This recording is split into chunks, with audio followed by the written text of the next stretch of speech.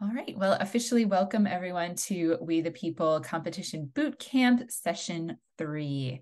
And we are really excited to see all of you today. And this is our culminating session after having met twice previously. And we talked a lot about prep since our previous meetings were for the most part right as y'all were getting back to the school year. And now that we're a few weeks in, you might have some different questions. And as we get into things today, we're going to be a little bit more granular about preparing for this year's specific set of questions. All righty. So once again, our amazing facilitators are Ashley Vasick and Megan Boyman-Hennies, and my name is Emily Voss. I am the Senior Manager of National Programs and Professional Development for the Center for Civic Ed.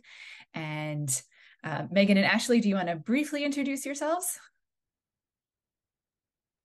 Hi, everyone. I'm Megan. I am in my 16th year of teaching We the People, and I'm from Northern Kentucky, just south of Cincinnati, Ohio.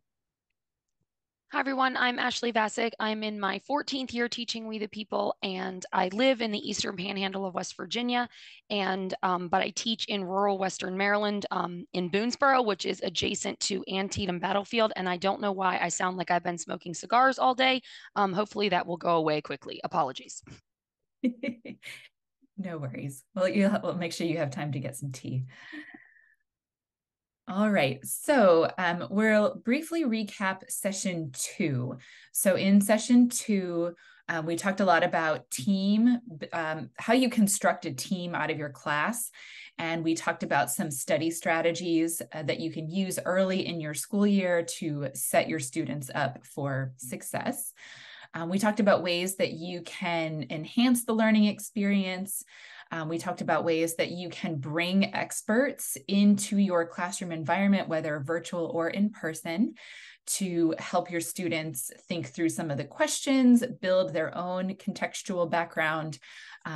So we talked a bit about that. And then we talked about the importance of practice, and then also opportunities for feedback. So in particular, we talked about having students act as each other's judges and providing feedback that way, and also doing some recording so the students can see what they look and sound like during the course of a hearing.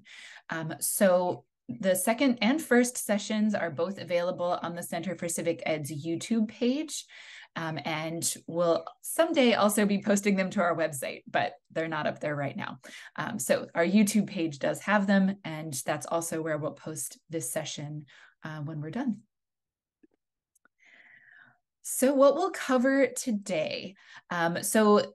First thing this morning, we're going to talk about the new scoring rubric. We did not really get into the scoring system at all in the previous session. So we're going to take some time to break that down. And we're also then going to look closely at this year's competition questions, which came out after our last session. Then we'll talk about using resources and tools and building your own library of resources and books that you can, basically compound over time and really have a fabulous opportunity to provide your students with excellent primary and secondary sources. And then we'll also talk about tips and tricks for hosting in-school competitions. Since in the first session, one of the things that we talked about was that you can choose your own level of adventure with the We the People simulated congressional hearing. You are not in any way, shape, or form expected or required to participate in a competition. You can do the simulated congressional hearing just at your own school. So we're going to talk about how you might want to go about setting that up and then share some other resources with you for that. All right, so our agenda today, we have kind of a 3-part day. First thing, we'll go through the rubric and the resources and tools. Then we will have some asynchronous time. So those of us on the East Coast will have a little bit of a lunch break, and we'll explain your assignment, if you like, for that asynchronous time. And then we'll come back to synchronous for planning for in-school events, and then we'll talk about follow-up for what we do after the session has completed. All right, and as I mentioned earlier, we are more than happy to have your questions as we go. If you want to use the chat, that's great. If it's easier for you to use the raise hand feature, please go ahead and do that too. Between me, Ashley, and Megan, we'll be able to see that you have a question and we'll be able to address it. All right, so without further ado, let's go ahead and dive in to section 1, the new rubric and this year's competition questions. Okay, so the new rubric, which, I mean, Ashley and Megan, if you all have easy access, if you could drop the link in the chat, that would be great, where folks can find it on the Civic Ed page. So in the rubric, we have students being ultimately scored in 5 categories. The students will be scored with the opening statement as its own category. Then the following categories are based on the follow-up discussion period. So we'll be addressing evidence, their analysis and understanding, the application, and the student's level or substance of discussion. Each category is scored out of a total of 10 points. And so the total score would be out of a possible 50 points.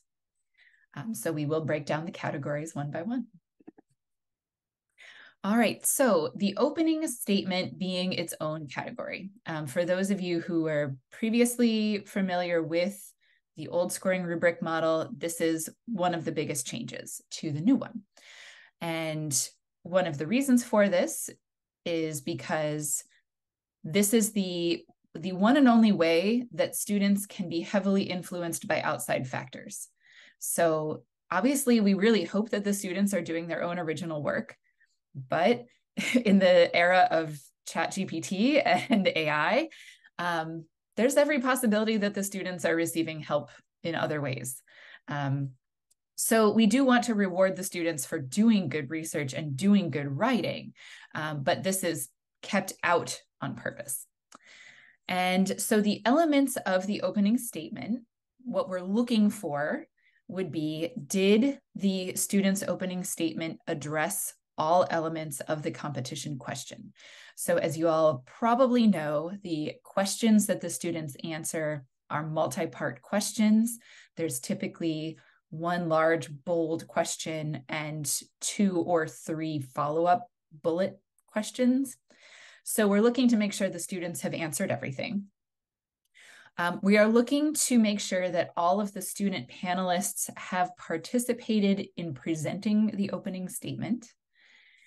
And we are looking for whether the students have taken a well-organized and logical approach to the statement, where they have used appropriate and accurate resources, whether they have referenced the Constitution if that is applicable, have they referenced appropriate secondary sources, legal opinions, historical documents, and other materials.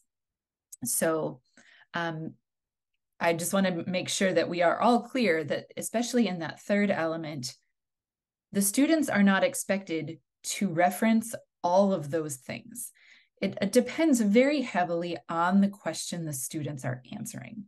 So for example, if the students are in particularly units 1 or unit 6, there is not always a clear and obvious connection to the Constitution, the document, because unit 1 covers so much of the history and philosophy leading up to the Constitution, and unit 6 is the Constitution in the 21st century, including in a global context. Sometimes it doesn't always apply. So we're really just looking for the accuracy of appropriate references. All right. So we do have a hearing to watch, which I might come back to this slide later after I go through the other elements. So we'll skip that for right now. All right. So category 2, now this is the follow-up period. So the opening statement has concluded. We've gotten through our first 4 minutes, and now we're moving into the follow-up period. So as those of you familiar with the competition structure will already be aware, the students are typically asked to put aside their notes during this point, and this is just conversation with the judges. So first category is evidence. And the short version is in that little yellow box there. What does the document or the source or the quote or whatever it is that is in the original question, what did it say? Where does that document or the quote, where does that come from? So what we're looking for here are elements of, did the students accurately reference constitutional text if it applied, constitutional principles, primary and secondary sources? Have students referenced historical events or potentially influential figures that demonstrates that they understand where that came from? And then did students provide historical or current day examples or case studies that illustrate real world impact of the Constitution or constitutional principles? So let's pretend that there was an opening question that had something to do with Locke and Hobbes.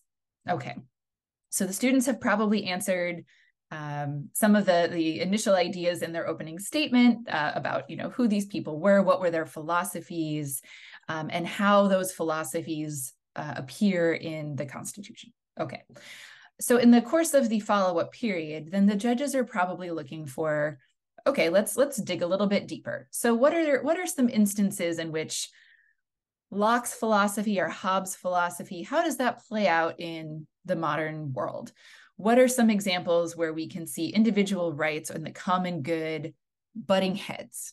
Okay, so we would be looking in this case for evidence to say, okay, can the students provide us with examples of individual rights versus common good in a modern era? So hopefully, yes. And then they might reference specific elements of the Constitution. So when it comes to the Bill of Rights, they might be giving us some examples of First Amendment freedoms, that sort of thing. And then there might be an opportunity for them to reference a historic event or an individual figure. Obviously, Locke and Hobbes count for that. So that's the kind of thing we're looking for as we think through evidence. All right. So then the second category is analysis and understanding. So now we're looking to find out what do these different historical documents mean and according to whom. So if we're digging into any other, let's see, sometimes the questions will ask about specific questions to do with a Supreme Court case, so a landmark Supreme Court case, right? So once again, the students have probably answered the basic structure of what was this case, why was it important, why do we consider it a landmark case in their opening statement. In the follow-ups, now we're looking to dig a little deeper. So what did that case mean at the time and according to who? So what was the immediate context of that particular judicial decision? What were the different thoughts about it? So if we're talking about the Dred Scott case, what was the feeling or the thought of the majority? What was the feeling or the thought of the minority in that decision? So recognizing that there are different opinions and different interpretations at the time. And then have students identified consequences of those interpretations. So, clearly with Dred Scott, that's a fairly obvious one to talk about, the consequences of that decision, both in the short term and then in the long term. So that's what we're looking for with analysis and understanding. So how well do we understand the facts of the case, who's involved, the different opinions, things of that nature? And it doesn't just have to be a Supreme Court case. That's just an example. But the questions will always lend themselves to an issue or a subject matter that there are different opinions about. So for this one, I also want to make sure that it's very clear that the students are not expected to agree with either the issue on the table or with each other. So the questions are often asking students about their own opinion about that particular issue or the case or the quote or what have you. And it might be a circumstance in which the students do explain their collective opinion as a panel in the opening statement, but the students as a panel are 3 or 4 or 5 different people. So it might come out in the course of the follow-up that there are differing opinions amongst the panelists, and that is 100% fine. So in fact, it might even behoove the students to say, we recognize that there were different opinions about this issue at the time that the quote, the case, whatever, at the time that it happened, and there are still differing opinions about what that means now. Emily, can I jump in real quick? Absolutely. To go off Emily's current point about that disagreement in a historical context and within the unit, I always encourage my students, if they're like, to acknowledge that disagreement, at least in a minor way in the opening, because then I think it forces the students to then be able to say, okay, well, if you're going to mention this in the opening, you have to be ready for it in the follow-up portion. And so, like, I tell my students, you don't have to divide yourselves up into multiple perspectives, but if there is natural disagreement, to even state in the opening, this panel is divided. While some of us think this way, others think that way, and present like the varying opinions as if they were the scholars talking about it. And I think from a student perspective, it helps them conceptualize those ideas and makes them more confident talking about them. So I just wanted to throw that in there. Thanks, Megan. Yeah, that's perfect. That's a great point. And the one other thing I'll say is a lot of times, even though one of the things we talked about when you're picking your units is maybe try to pick students that might disagree with each other a little bit, sometimes we end up with units or we end up getting asked a question where they all do agree. One of the things I always encourage my students to do in the follow-up is, even if they all do agree, they at least acknowledge that opposing viewpoint. So we often use language like, my students call each other colleagues when they're in competition. And so we say something to the effect of like, while I agree with my colleagues, an opposing viewpoint might be, because something the judges are looking for is they want to make sure that your students understand the various perspectives on these very important issues. And so even if the panel is cohesive in their viewpoints, it's important that for the judges, they acknowledge that there are other viewpoints and theirs isn't the only one. Thanks, Ashley. Yeah, that's another important point. Okay, so category 4 is application. So we've talked about, what does the document say? What does it mean and according to who? And the application part is, how does the interpretation of that document or the quote or the historical event, how does that apply now? So we're looking at this point at have the students accurately addressed how that constitutional issue exists now? So what's the legal understanding of that issue right now? What are some public policies that might apply to this particular issue, which is a big deal with that individual rights and common good question that I referenced before. Have students analyzed how constitutional provisions and principles can be applied to real world situations, policies, debates, contemporary issues, things like that. And then have students demonstrated familiarity with constitutional principles and frameworks from other countries or historical time periods, using the different perspectives to add to their analysis. So to my earlier point, the issue of whether and how a student would reference an international example or an example from a different historical time period depends very heavily on the question that they are answering. There isn't always an international example, nor are we looking for one in most cases. You all don't teach comparative constitutional law. We're not asking you to. But sometimes, especially with Unit 6, sometimes with Unit 1, we are looking for examples that have to do with, in Unit 1, governmental history of ancient Greece, ancient Rome. We're also looking for the inspirations that we're getting from British government. So those are international examples. And then often in Unit 6, because it relates to the United States in a global context, sometimes there are appropriate opportunities to consider the influence of the United States on other governments, vice versa. So this is just to say, if you have been assigned a question about due process of law, I don't need you to know about due process of law in Australia. We're good. It doesn't apply. So this is the way the rubric is written is meant to provide the judges with a bunch of possible examples that students may raise during the course of their follow-up questions. All right, and last but not least is a category called discussion. And in discussion, what we're looking for is how substantive was the discussion during the follow-up period. So this could look very different. The follow-up period is really where the rubber meets the road.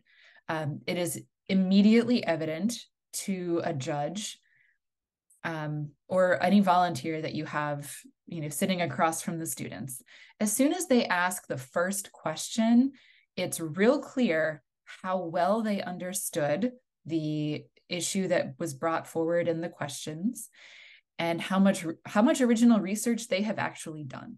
So if the students, copied something out of ChatGPT or copied something off of Wikipedia, and you ask them one of those first questions to probe their thought a little further, and the judges are just getting, crickets, or just a single student is answering every one of the questions, okay, so this is not a particularly substantive discussion.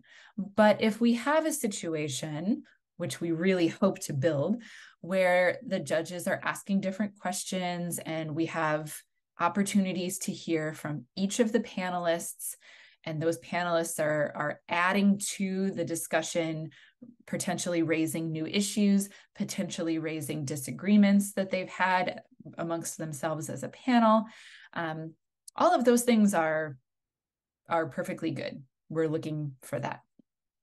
So we're also looking for, obviously factual accuracy here as well. So have the students provided appropriate evidence?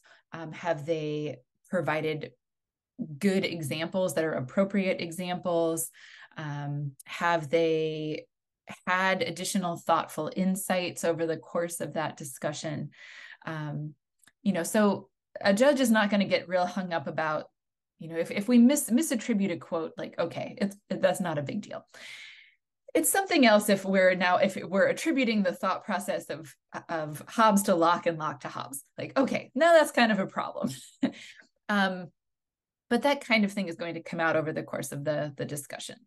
And if a judge is asking for, can you give me a modern example of an instance in which you think citizens' voting rights might be unnecessarily limited, something like that, and the students are just, crickets, then the judges will know. But obviously when they're asking questions like that, they're offering the opportunity for the students to build on each other's arguments and potentially build on something that they brought up in their opening statement.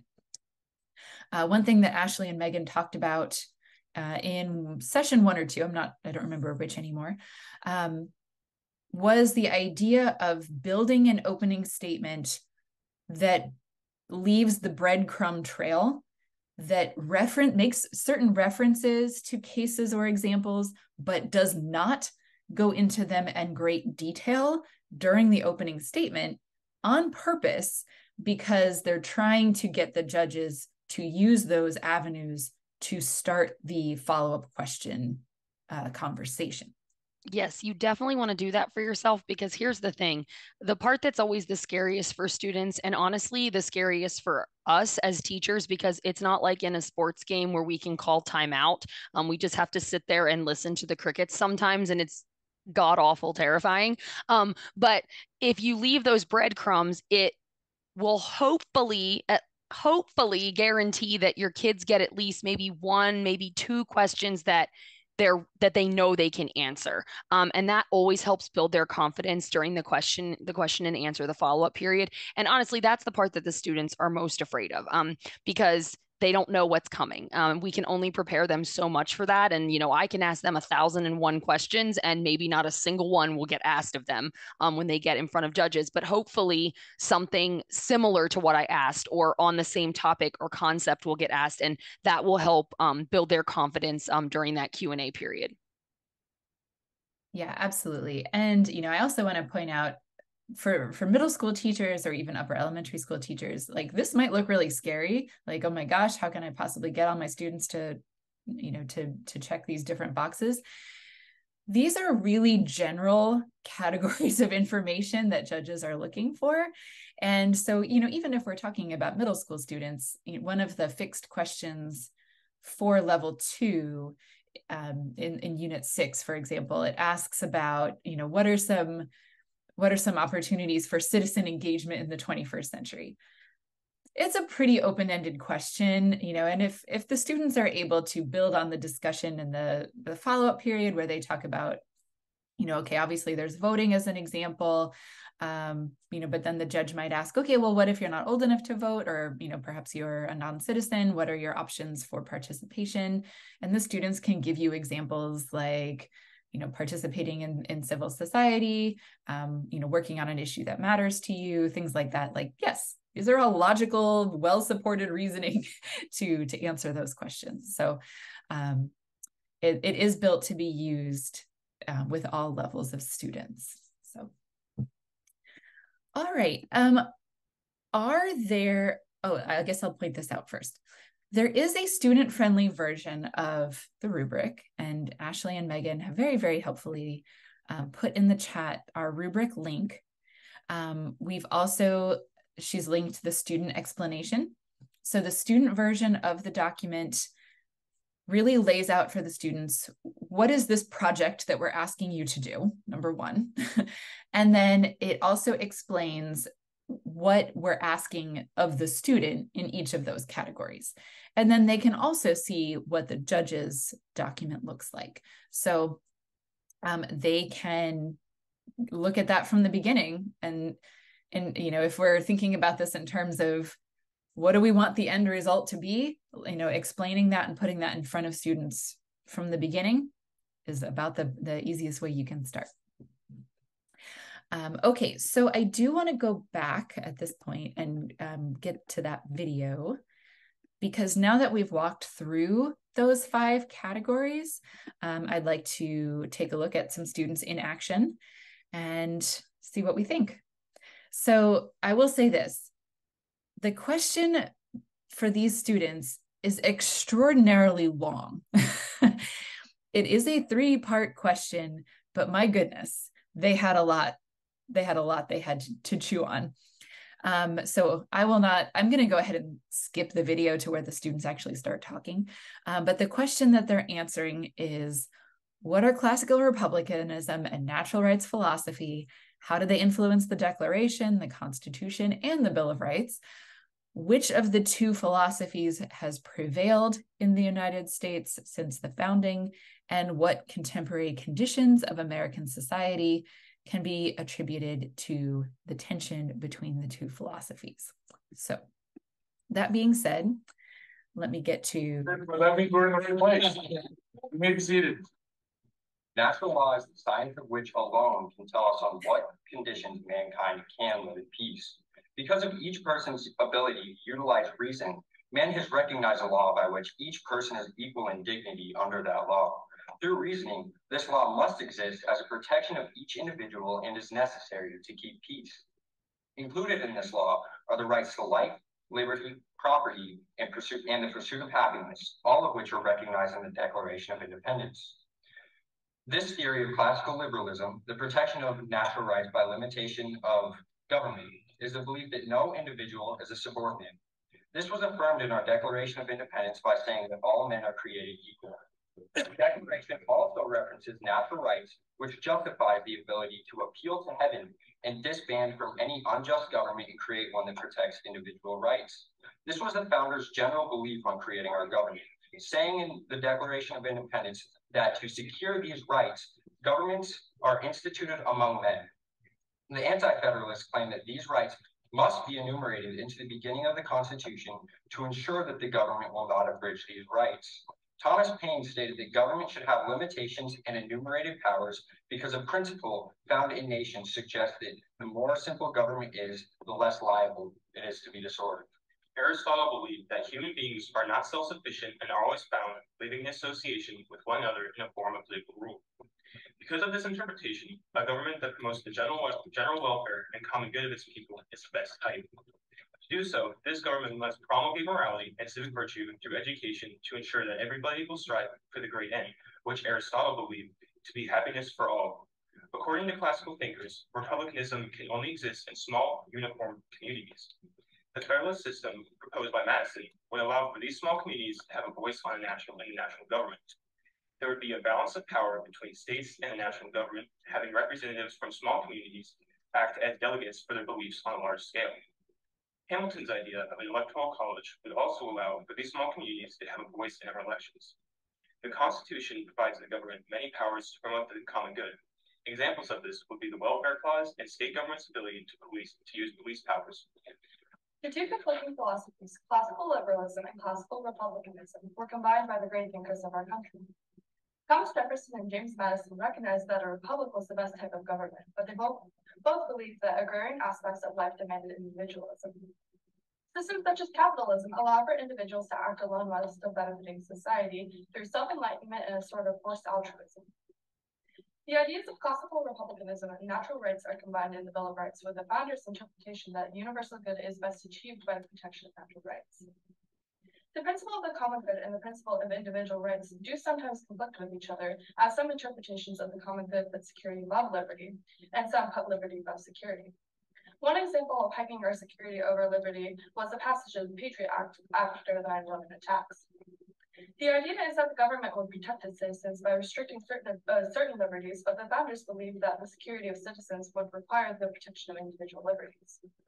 Our nation has progressively moved away from this interpretation as we lose the understanding of the fundamental importance of liberty. The problem with the current interpretation is that when we must exchange liberty for security in the name of the common good, is that the common good is subjective. To protect all interpretations of good, the individual's liberties must be protected because individuals make up both the minority and the majority. As Benjamin Franklin stated, those who give up essential liberty to purchase a little temporary safety deserve neither liberty nor safety. We are now Thank you. Is it 300 million or so, plus or minus, people in America today? Is it possible to have republicanism in our diverse society? Are you referring to classical Republican principles? Yeah. Yes, I completely believe that classical republicanism ideas are easily implemented into any form of society.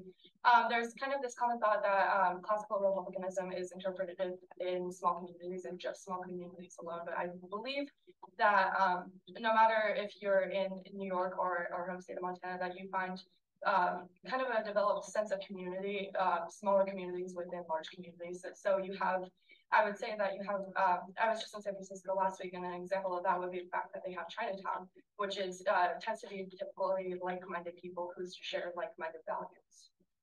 And an example of classical republicanism today that we do have in a nation, as we stated in our prepared remarks, is a federalist system where states which are represent small communities can have a voice on the national scale through the electoral college. And there are areas where we do see classical republicanism at work and in tension with natural rights. I believe this in the public school setting. We do promote education. It is provided by the federal government, but there are certain limitations on what can be educated.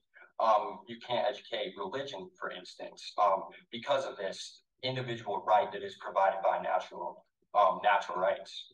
And to elaborate on what my colleague says, another sort of kind of typical characteristic of classical republicanism, it would be moral education. And obviously schools, because morality means different things to a lot of people. That's why we don't have state implemented religion or government implemented religion whatsoever.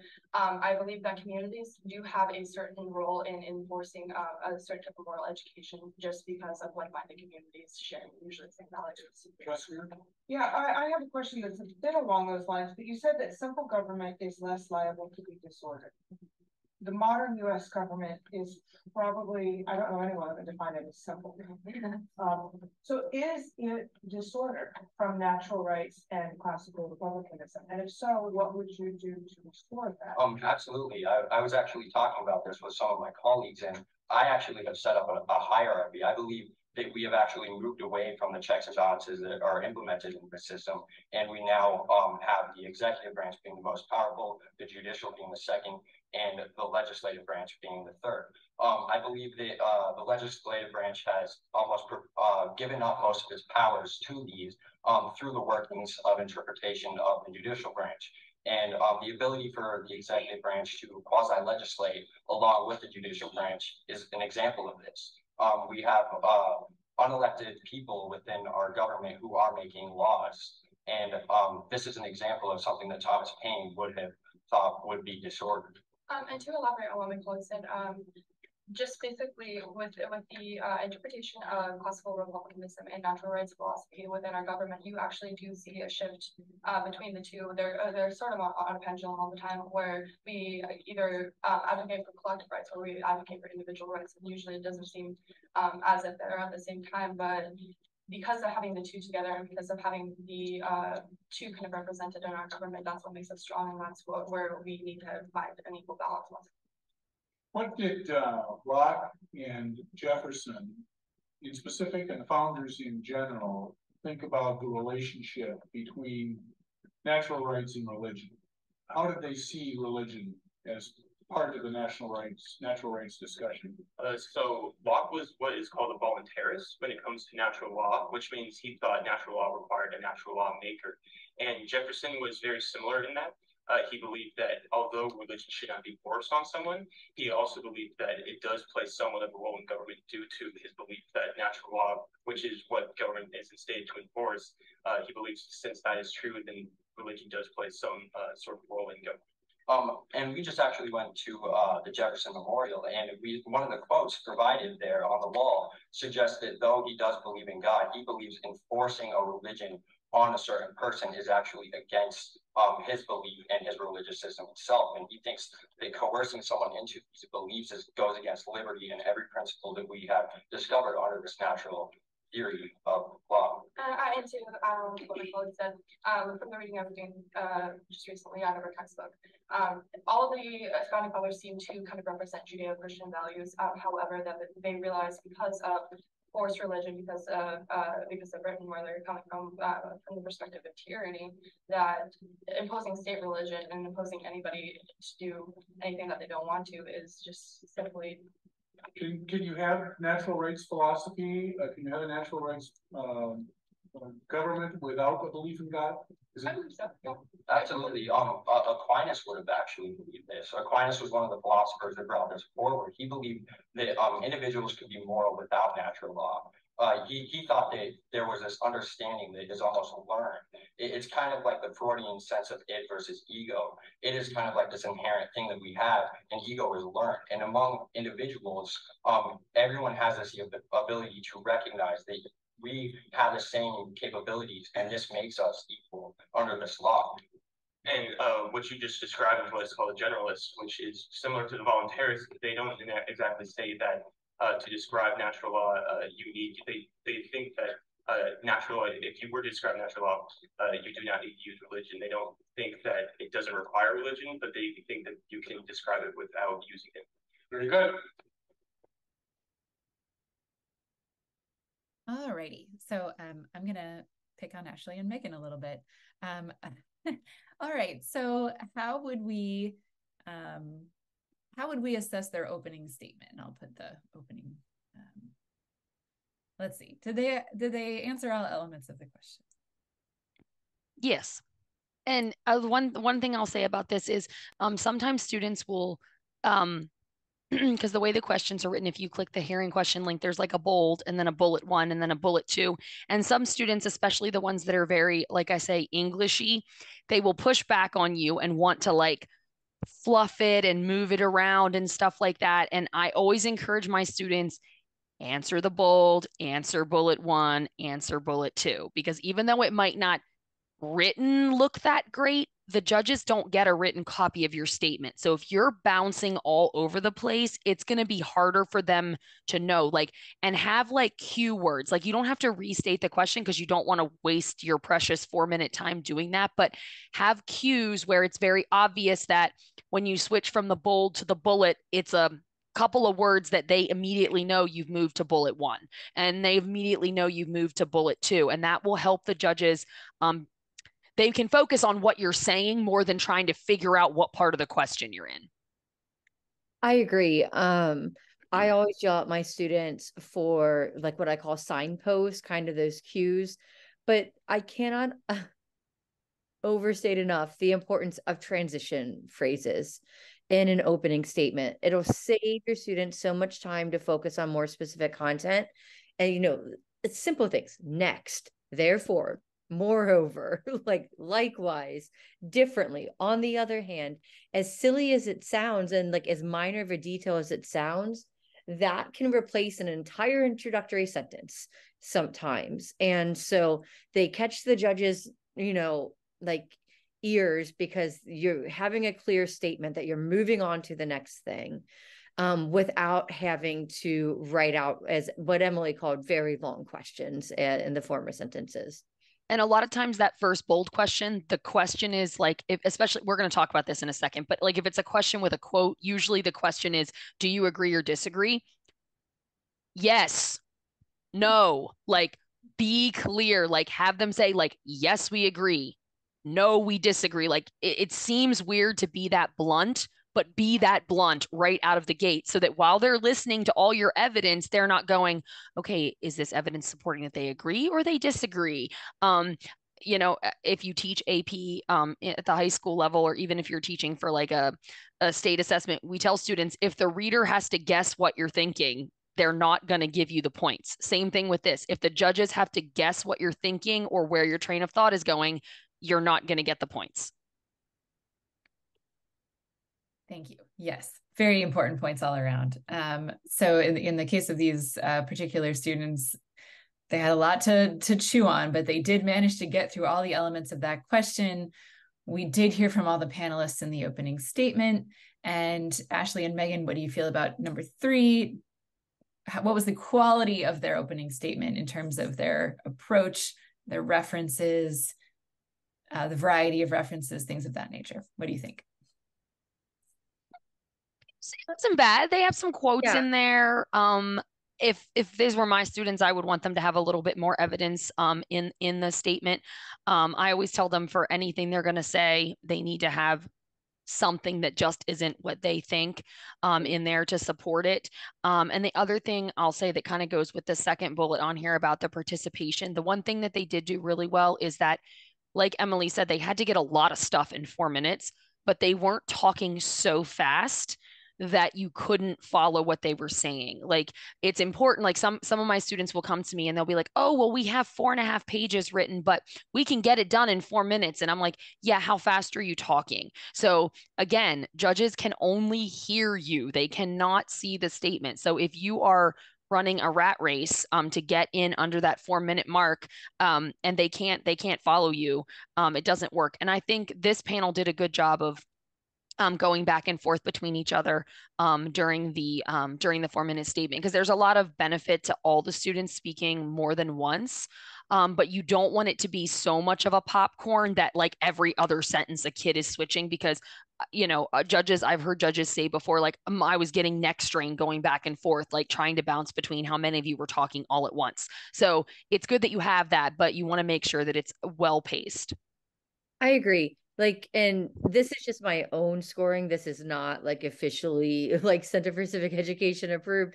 I just want to put that disclaimer out there. If that panel was my set of students, I think I'd give them like a 5, maybe a 6 for this opening statement. It addresses the question, everyone spoke. But again, going back to Ashley's point, I think there is too much, for my liking, theoretical and not enough concrete application of it. And this is a good example of leaving those breadcrumbs where they could even introduce, such as this, and then leave it as a drop in and hope that the judges will be like, well, okay, in your discussion of classical republicanism, you mentioned the Patriot Act.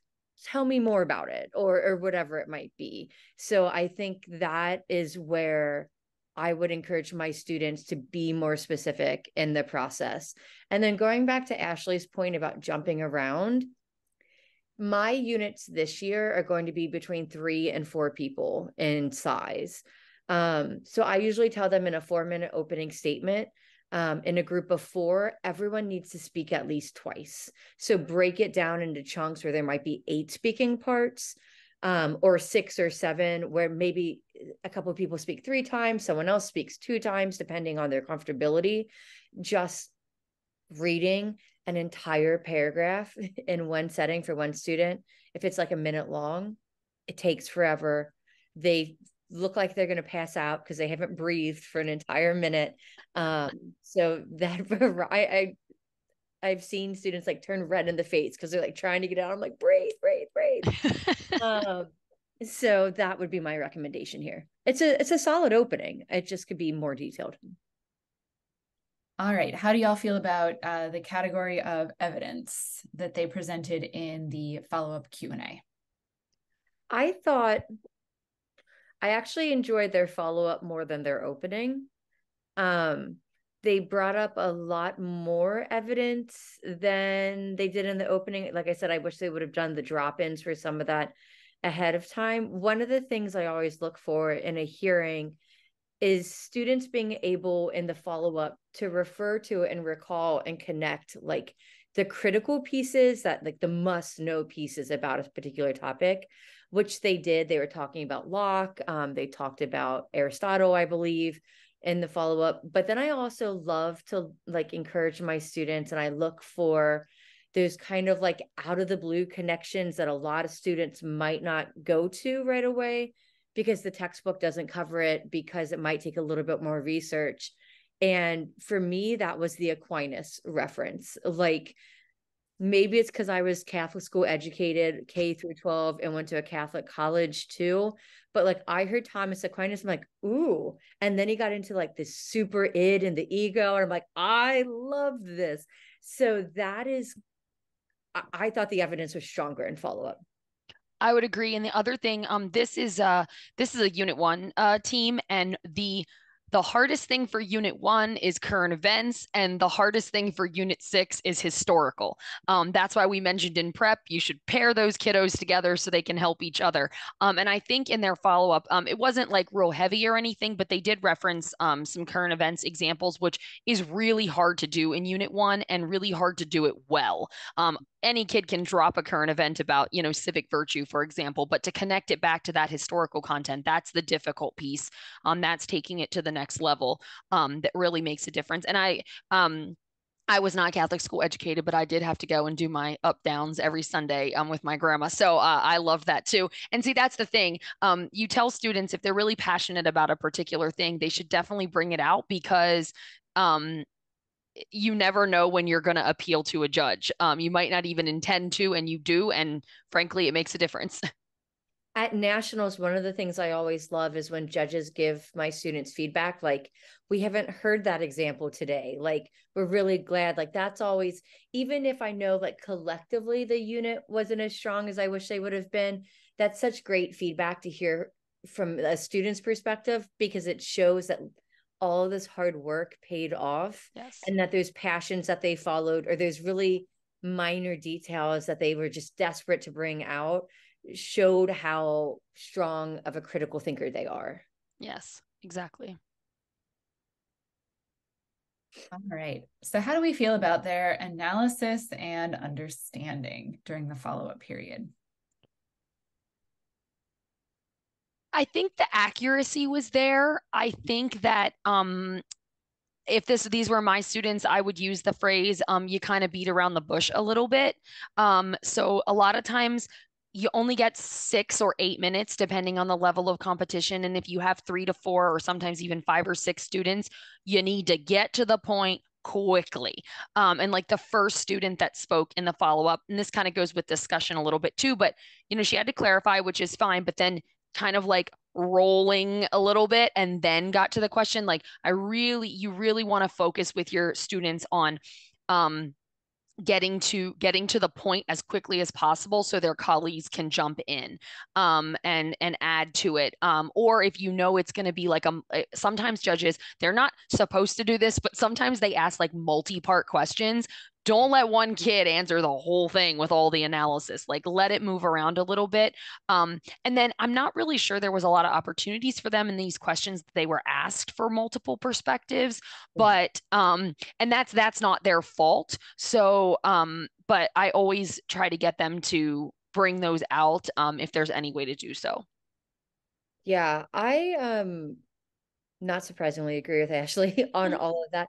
I do want to say, however, like this video is from the national competition. So my saying before about the opening, or us saying that the evidence was stronger than maybe the analysis or understanding of it, is from the national competition is the final stage, right? It's held in April. Students should have been doing this for like months in advance, like preparing and practicing these skills through at least a state competition, and maybe even like in school or district-wide competitions as well, or regional, excuse me. And so like my students are preparing for their very first like hearing right now. They have never done it before. So if I would have heard this like right now at the beginning of October, I would have been like, that's pretty good. Like, yes. Right. Yeah, I would be thrilled in October if my students do this. If they do it in April or May and they're still at that level, I think that's where Ashley and I have the like benefit of seeing it all the way through, which is also a great thing. Like if you show your students this video or something like it from the national finals, let them know, like, this is what we are working towards by state. This is what we want to do to go beyond that for nationals, to try to step up the level of competition. That being said, the time thing concerns me with this unit. They take way too long to answer the question. I always encourage my students, and we practice this a ton, to use like if you teach AP or you're familiar with like short scaffolded answer questions, the ACE format. Answer the question, cite an example, explain the example. And I was like, you always have to start with answering the question. Yes, no, whatever. And then you should be able to do that. I don't like to limit them to 3 sentences, but like you should be able to do that in 30 seconds or less. And after you stop at one example and after you stop at one explanation, breathe, because that gives your unit members time to build on what you said with an additional example or an additional perspective. And I think this unit could have been tighter in doing that. Yep, that's a fair point. So yeah, I think you all have hit it quite well. But yes, part of the reason we use that video is that the sound quality was actually pretty good. There's a lot of recordings of We the People out there. Many of them are very hard to hear. Okay, so then finally, well, almost finally, application. So have the students applied their understanding of these issues appropriately? This one's hard because this is kind of like a new category to the rubric a little bit. Like it used to be more combined with analysis. So when I watched this before we did this today, I was trying to like parse these two out from analysis, and they're very similar. And they have like, there's just some slight nuances. So for me, I definitely think that they address the questions that were asked. And we talked a little bit about how Megan and I would, want to see a little bit more in our lovelies. But I think that for this piece, I think it's just important that your students are more intentional about this piece. Meaning, like, if you're going to address a court interpretation, or if you're going to address a policy, name it, name the justice that had that opinion. Like if we ever get another question, hint, hint, wink, wink, would love another question, about like dissenting opinions, or something like that in Unit 4, like you best be citing Ginsburg and Scalia somewhere. You best be using their names if you're talking about, the dissents of the court. So I just think for this application piece, it's about clearly, intentionally identifying what you're talking about, but then you're saying, this is why this matters now. Like if we're using the example of dissents, why do dissents matter today? Why did the Plessy dissent matter to Justice Earl Warren? Like, I think a lot of people, those kinds of things, that's where that apply moves away from the analysis piece. And I would think, Megan, I use ACE as well. And I would say that this piece falls in that explain of ACE. But there you go. I will also sorry, go ahead, Emily. Yeah, so I think that's a really good point. And because of course the students prepared this under, a former version of the rubric that did not have this category. And because the students answered that question prior to the pandemic. So I think you ask that same question now, you get a very different response, especially 100%. when you think about application. So to be fair, this one is a little bit fair for us to totally assess, but right. I think for the example, I think you pointed it out earlier that the students brought up the Patriot Act in the opening statement, but weren't pressed further on it, that probably would have been a good avenue for the judges to pursue further. But the judges didn't choose to go there. And just for example, if they would have pressed further, like I would have liked to have heard more specifics, throwing out the Patriot Act as this like good example of classical Republican policy over natural rights is fine, but the Patriot Act was huge. It had several different elements to it.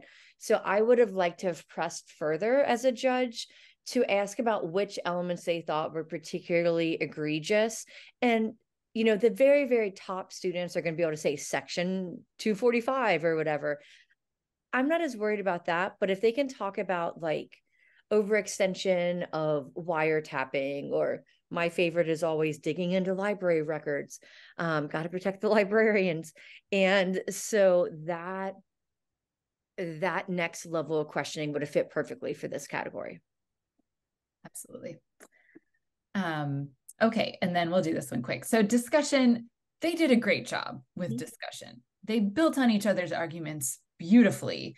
They shared the floor, which was also really nice to see. And they were very clearly, I would like to build on what my colleague just said, or however they phrased it. So they were very clearly trying to add something. So a lot of times what some students will default to is, I agree with my colleague and I'm going to restate what they just said in a slightly different way. Okay. This time they were adding something more substantive every time they added on to a previous person's statement. Did y'all have anything else you wanted to add about that? Nope. Okay, cool. All right, so let me skip ahead then. Okay, so let's take a look at this year's questions. And so we're gonna take a look at a couple different ones, but given the categories of the rubric, we thought it would be useful to break down a couple of questions from this year's set and talk about how we might approach that with our students. So I'm gonna change this.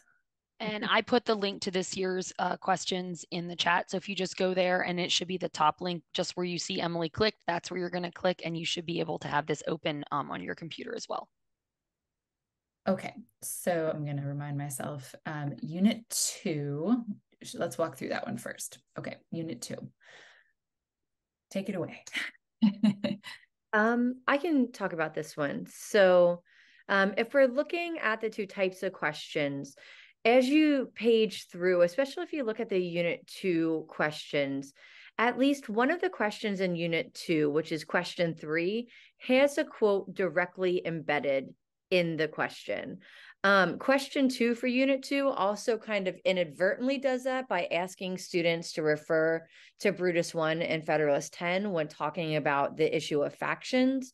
But for the purpose of this conversation, I'm really going to be focusing on question 3 in unit 2. Emily and Ashley and I already referenced this a bit earlier, but when we look at this question, during the ratification debates, one writer claimed most men seem to agree that amendments ought to be made and the proposed plan in some stage of the business. What were the major disagreements between the Federalists and Anti-Federalists during the ratification period over the need to amend the proposed Constitution? What I have found in my experience is that students see a quote and they skip right past it and go to the question. And what I always tell them in that situation is the authors of the questions put that quote there for a reason. And then if you look even below the question, it has a citation of the quote and a link to the actual primary source expert from which the quote was pulled. So if the Center for Civic Education is giving you all of this information, that should be a hint, as I tell my students, that you should probably read the full thing, or at least that excerpt that they connected to. And so with this in mind, what I always encourage students to do is after they try to like chew on what the question is asking, start first by reading the primary source. Number one, that gives them a good context for what the author is saying in the quoted piece. And number two, what you might find is that later or earlier in that quoted primary source, the author makes further statements or arguments that could help guide you into what the varying debates of the day were about the potential of adding amendments to the Constitution. So if we think about the rubric from a sense that both during the opening and follow-up, students should be able to make a clear argument, but also then because of the nature of the question, they have to identify the major disagreements between both anti-federalists and federalists. Going to the primary source, not just for background knowledge, but also referencing that further is critical here. I always like to tell them that, you should start in your response, like in the intro, I like to tell them you should be referencing an Old Whig 8, right? And you might not have to directly quote it, but reference that idea.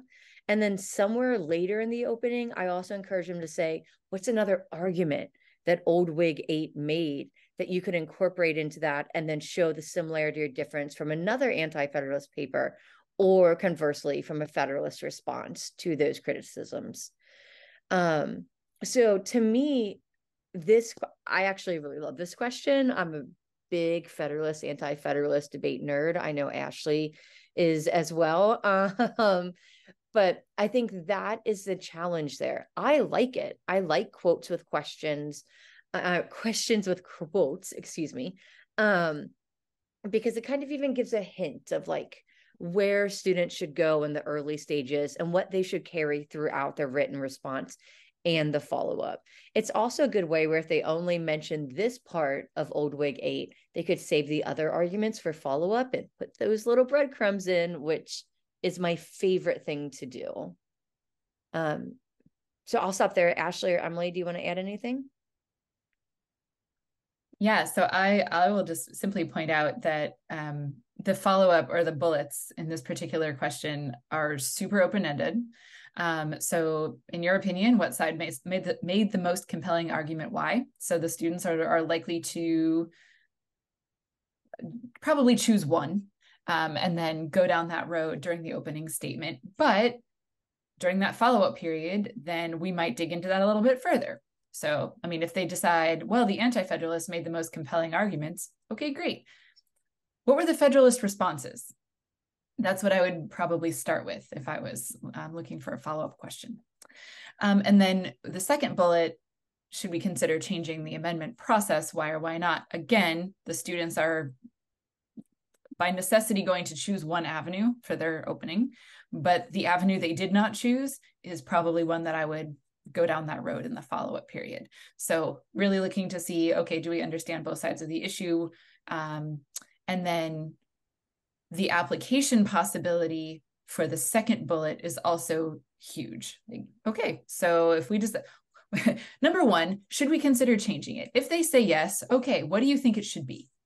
Right? Mm-hmm.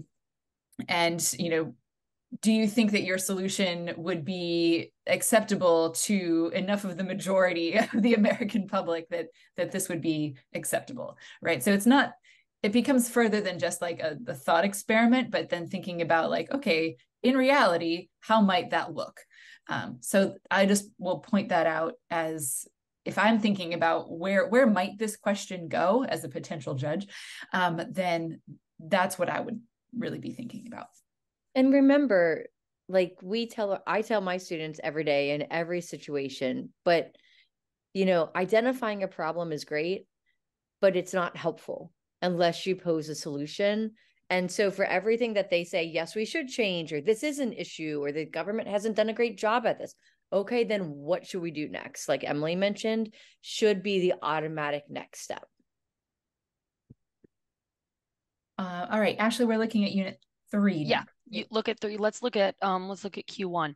All right. So unit 3 got the shaft with the quotes in this first round of questions this year. Usually they have a whole bunch.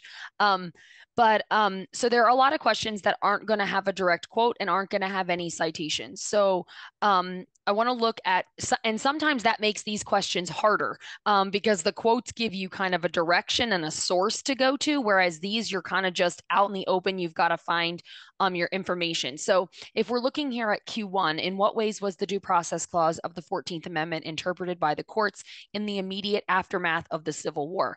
So before students can even write this question, they have to figure 2 things out. First of all, they have to realize it's about specifically the Due Process Clause. There's more than one clause in the 14th Amendment. And usually when people think about the 14th Amendment, they think about equal protection.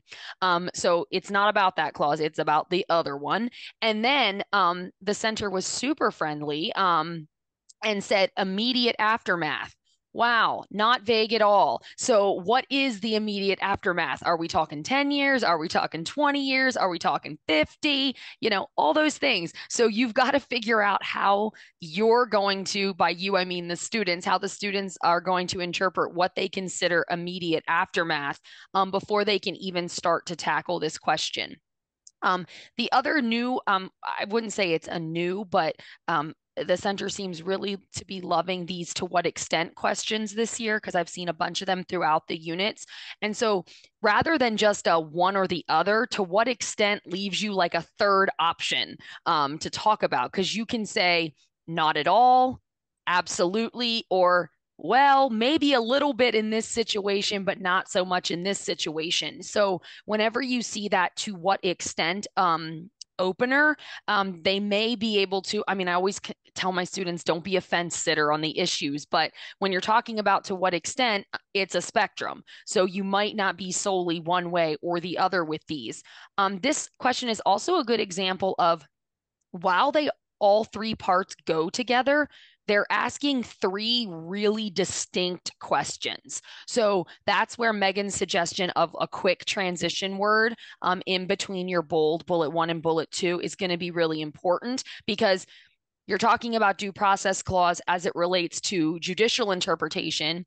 Then they're jumping into everyone's favorite, substantive due process. And then they're flipping the switch and going to, okay, now I want you to talk about the incorporation doctrine as it relates to rights. So again, all 3 pieces are connected. They're not like totally, out in the world from each other, but they are 3 very distinct questions. Unlike if you look at the Q2 here, where they talk about the origins of political parties, and then the first bullet, we're still talking about political parties, and then the second bullet, we're still talking about the functions of political parties. So where this Q2, they all kind of match to one another, which whenever students get a question like that, I always tell them you kind of need to write this together when that's the point, because you gotta know what the person's writing about the bold to be able to answer the second bullet.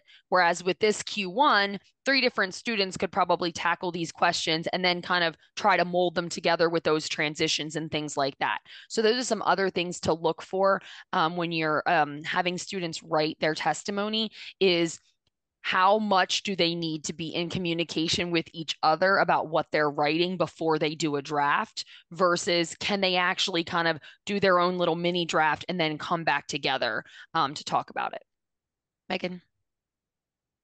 Yeah, I totally agree. One of the things that I do in preparation for the state competition is I have students like choose kind of like a triage method, looking at the questions, which one do they think is the most challenging? Do that one first because you have the most amount of time.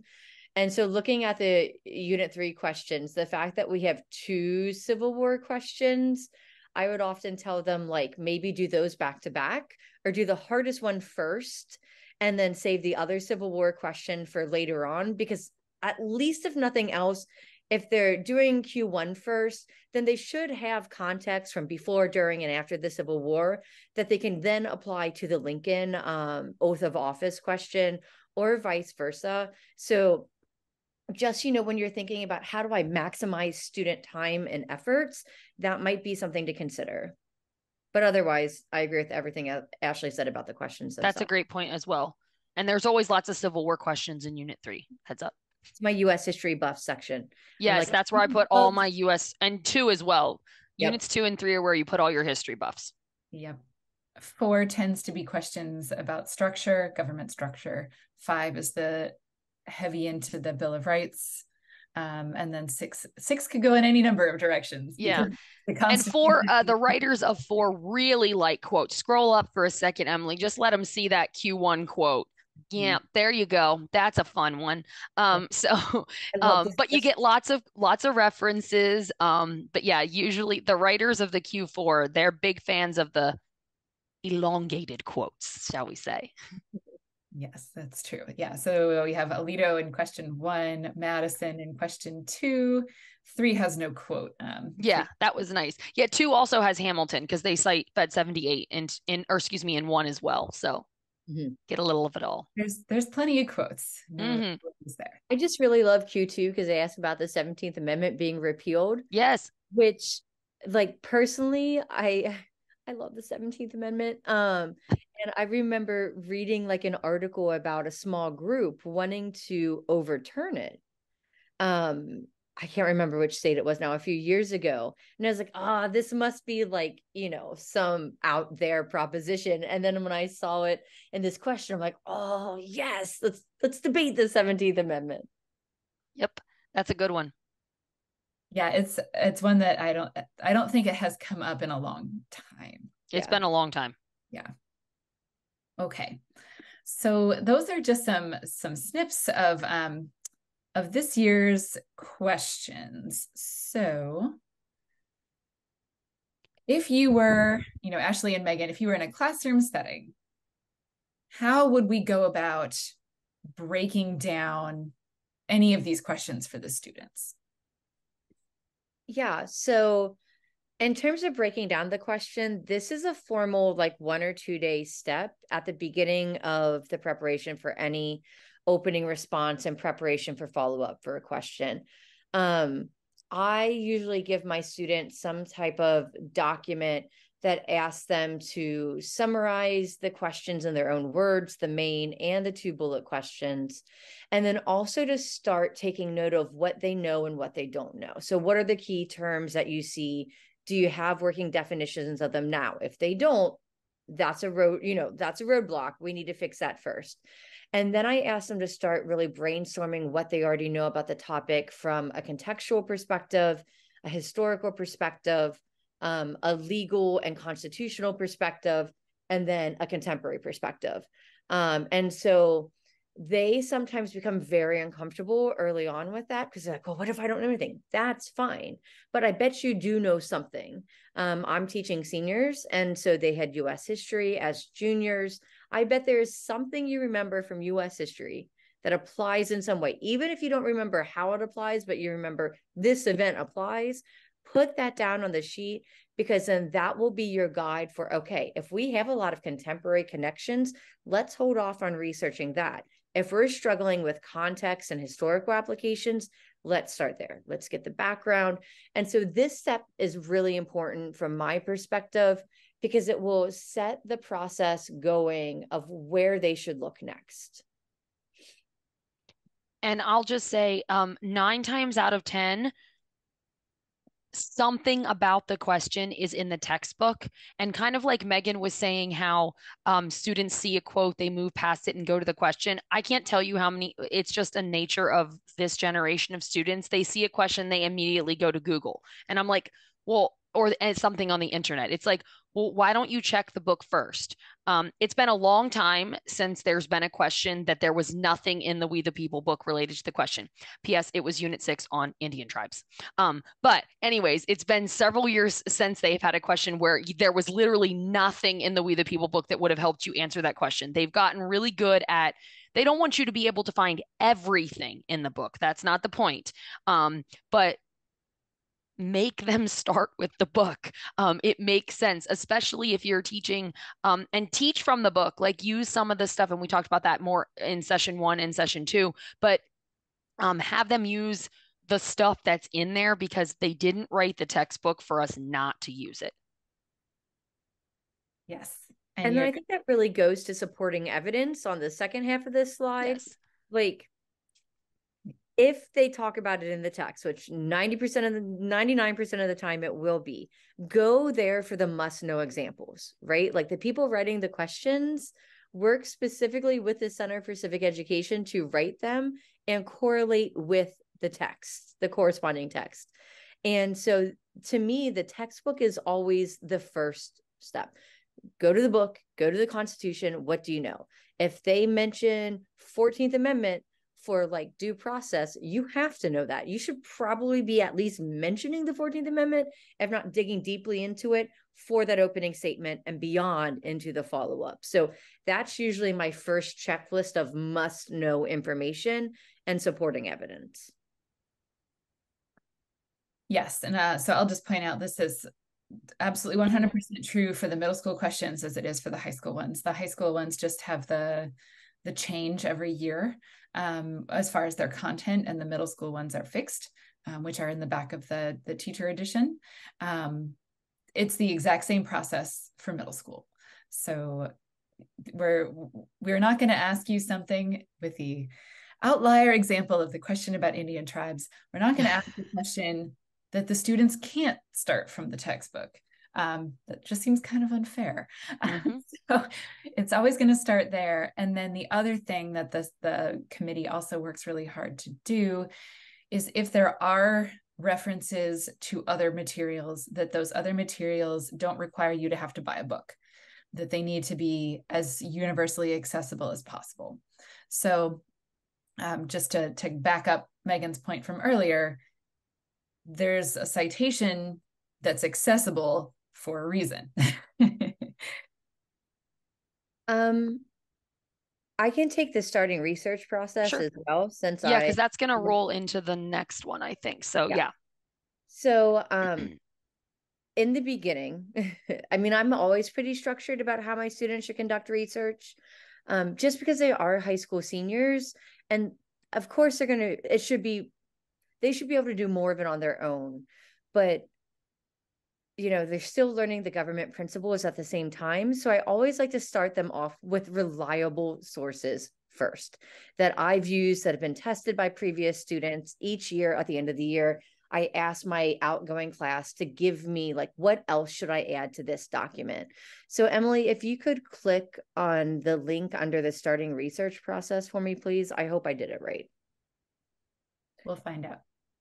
Okay, so this is going to take you to a document that I have created over the years and give to my We the People students at the beginning of any research process. It's digital. I have them bookmark it. And what I've done is just add a variety of sources that is broken down essentially by the type of categories of evidence that students need to be able to reference on the rubric and in the question. They're also just good, solid research things. So step 1 for research, go to the book. Step 2, go to the Constitution. Make sure you have solid foundations. That's where like the background category is in that first column.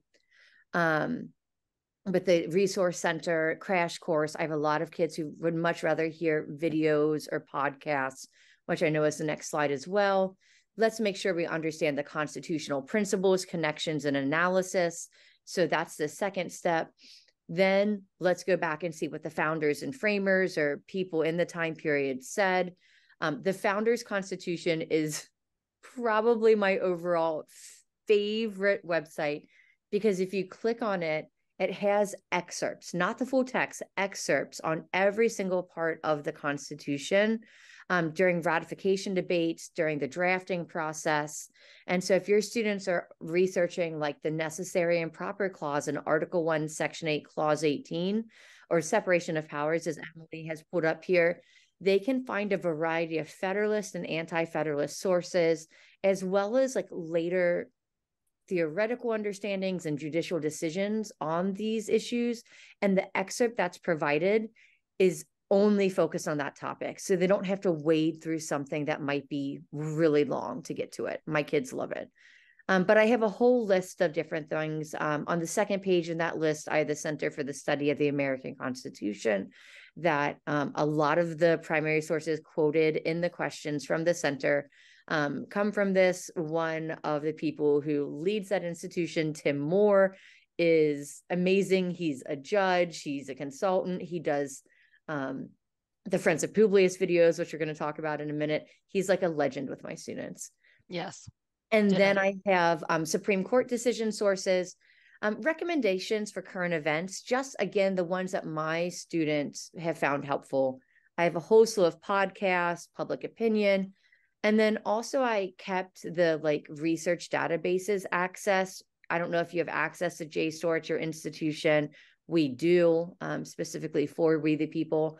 And so we have that. The Congressional Research Service is free. There is no access code. I just didn't know where else to put it. It's through the Library of Congress.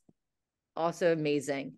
So I tell my students, look, like if you don't follow current events, pick one of these things in the current events column and start there, like read the headlines or do whatever. And so this is usually you don't have to just use these sources, but when you're getting started and don't know where to look, these are a great launching pad. Thank you, Megan. And I will add on that interactive constitution from the National Constitution Center. So it not only provides common interpretation, it will provide you with multiple sides of interpretation. So if there is an issue, for example, the Second Amendment, for which there are multiple opinions on how to interpret that part of the Constitution, they will have little mini essays representing the different viewpoints.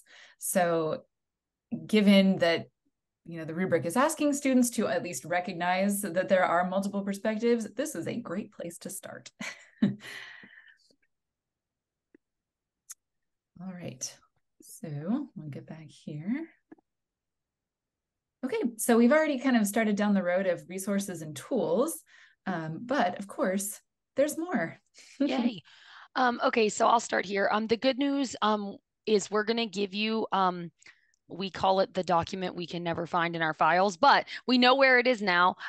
We officially call it Online and Beyond, and it is a treasure trove of online documents, but also books. And you don't feel like you have to buy all of these books, but over the years of teaching this, you will find that you will just start accumulating some of them. And if you are an avid reader in the world of history and politics, a lot of these names should be familiar to you. Pretty much anything by Jack Rakove or Akil Rita-Mar is going to be gold mine for We the People students. And they also, the center will often use quotations from things they have written or done throughout the state hearing questions as they create them. And in addition to the list that Megan just shared, we're going to share a whole list of online sites that are just going to be super helpful. And what we did in the document that we're going to share with you is we gave you the online link, and then we gave you like a 2 to 3 sentence, like this is what you can find there. And I'm pretty sure everything that we gave you is free. The only exception is you might have to create an account and let them email you. So if you're like me, you have an old Hotmail account that you use for those kinds of things. So if you don't want to get a weekly email, but you want access to something, just open an old Hotmail account. And that thing is that I can't even tell you how many emails are probably in that account right now. But anyways, so build your library up with students, let them have access to it. My room is just got way too many bookshelves at school and all the books that I've accumulated over the years. But you can always use the online things as well that are going to be super helpful. I'll just shout out the Avalon Project as a big one. That one is has all of the like Federalist essays, for example, and a lot of the like famous historical documents, and they're in the actual language, so it's still the primary source, but it's not a situation where you've got like all these ads and stuff like that that you have to contend with. And then the National Constitution Center, in addition to their interactive constitution, they have Constitution 101 that is new from, I think, last year. And if you've ever heard the name Linda Monk, which if you haven't, you need to look her up. She's another great author resource person for all things We the People, but she helped create that series. And it's a video series that I even use with my on grade level government students. It's super like engaging for students, and it really, like, if your kids, like for example, my students have been working on that 14th Amendment question with substantive due process. There's a great video on substantive due process in that Constitution 101 series that explains it and also says the word because kids don't know how to say that word either. So it helps them learn a little bit more about it. And like Megan said, a lot of kids are more likely to watch and listen to a video than they are to read an article. So that's a great series for that too. And we have that linked on the big document as well. Did you want to add anything, Megan? Yeah, just about the books. I know a lot of schools don't have budgets for like student libraries and teacher libraries. I get that. My school does not. So I have accumulated piecemeal over the 16 years, a pretty vast library. Do not sleep on book resellers and half-price books. I go into half-price books frequently, specifically for my Read the People class. And every time I go, there's another copy of America's Constitution and biography there. I always see that. I always see something by Ray Cove. I always see stuff by Eric Foner. And usually Pauline Miller has like one or two, like either her Declaration of Independence book or ratification. But even in the list of others, like look at, they usually have it in the law section or in the constitutional history section. You can find a lot of way more affordable books or even used books on like Amazon or something like that, where you can pick those up bit by bit. Yes, absolutely. That's a great idea. And if you happen to live in a college town, often the university libraries will offer borrowing privileges to local community members. So, worst case scenario, you can send the students just to borrow a book for a few weeks, long enough to work on their opening statement, and then, return it when they're done.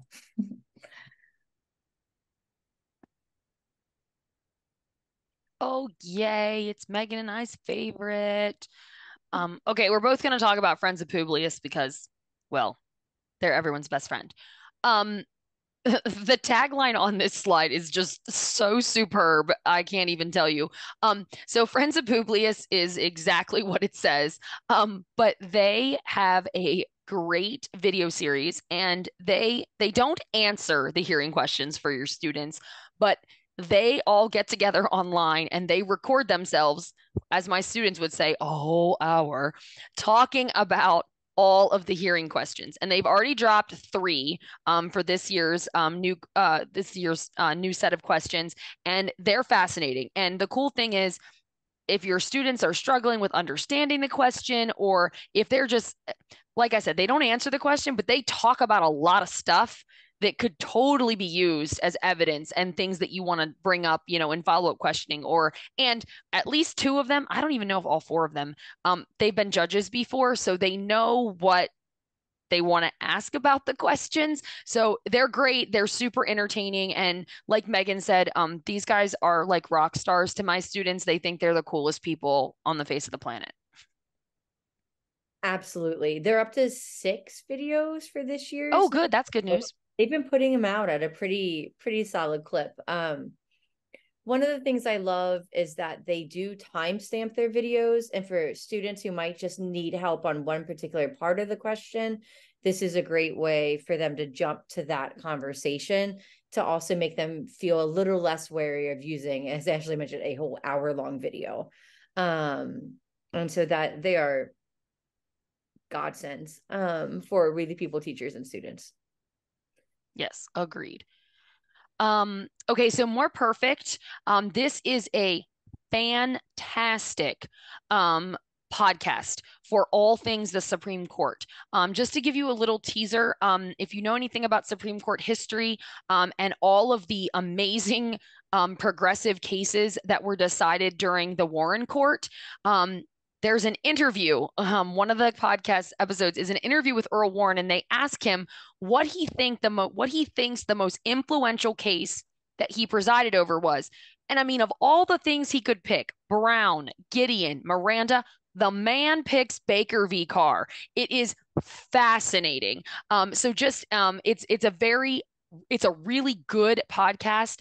And if you have again, it's free. You just have to download the episodes or whatever. But yeah, I can't speak more highly of More Perfect. And they were kind of out of the game for a little while, but they just dropped a whole bunch of new episodes probably within the last 6 months. So there's even some new content in there, and they've gotten into some of the new court cases that have been on the docket the past like 3 to 5 years, which is super fascinating. So this podcast is going to be super helpful, in particular to your Unit 5 people. But any of the units can use it, but it'll definitely be helpful to your Unit 5 students. Civics 101 is broader in its scope as a podcast, but the kids like it because they're usually shorter, and because they do a lot of funny bits. And so, kids like funny bits to keep them engaged. But I do love that they go over like foundational questions as well. And so from a student perspective, this is a good, get the background, get the context of a subject. From a teacher standpoint, I love Civics 101 because they often provide teacher made lesson plans or even note sheets. So if your students are struggling to pull out the main ideas, they make those available for free to teachers that could help. And then finally, Ashley and Emily already mentioned the National Constitution Center. I provided a link there. We have a link under that box that will take you to a topics page where you can find written commentary, scholar exchanges, classroom sessions on that particular subject. Yes. So one of the things that we'll share after this, which we have shared after sessions 1 and 2, you all will get a view-only version of the slide deck, so you can go through and click the links. So nice perk. Okay, so we have reached our asynchronous time. So as we've done in the past, Ashley and Megan and I will hang out in our little space here, but you should feel free to, go take a break, get lunch, have a snack, and we'll also be happy to answer your questions during this point as well. So I will at least pause the recording and. All right, well, welcome back from our asynchronous time. Thank you to those of you who hung out and asked some questions. We are certainly happy to answer questions afterwards as well, but hope you had a good break. So we will resume with tips and tricks for hosting in-school competitions. All right. So as a quick reminder, and this is a callback to our first session, there are multiple avenues of competition you can choose from. So you can do your own in-school event, and this can be done anytime. But if you are choosing to do a more competitive approach, there will be regional or state competitions in every state organized by your state coordinator. And that leads up to national level competition. For high school students, that's the We the People finals, but we also have a national invitational competition, which is open to middle and high school students. And invitational is probably not the right word. It's more like national optional, because it truly doesn't matter where you placed or ranked if you're a high school student in your state competition. If you want to continue your competition experience, you can. And then for middle school students, not every state actually has an organized middle school competition. So you could, in fact, just go straight to the invitational if you're a middle school teacher. So we're going to dive in a little bit further, though, to the in-school option. Okay, so we have actually pulled together a bunch of different resources for you, but the sort of quick steps to go through, figure out which classes will be involved. If you're doing this for just a single class, also, like, that's totally fine. If you teach multiple sections of US government and you want to involve 2 or 3 sections of your classes, that's great. If you want to make this every section of AP government at your high school or every section of US government, also great. This can be done at truly any number of classes involved. You'll obviously need to choose a date because that will help you make a lot of other decisions based on instructions that you're going to give your students. So you'll choose your date and then choose what questions you want the students to use, and you get them rolling on the preparation. So I want to highlight that, if you're doing this yourself, there is, unless you really want to, no reason for you to do all 6 units of questions. So if you would like to make this an event where you are exclusively focusing on units 5 and 6, units 1 and 2, units 3 and 4, that's completely fine.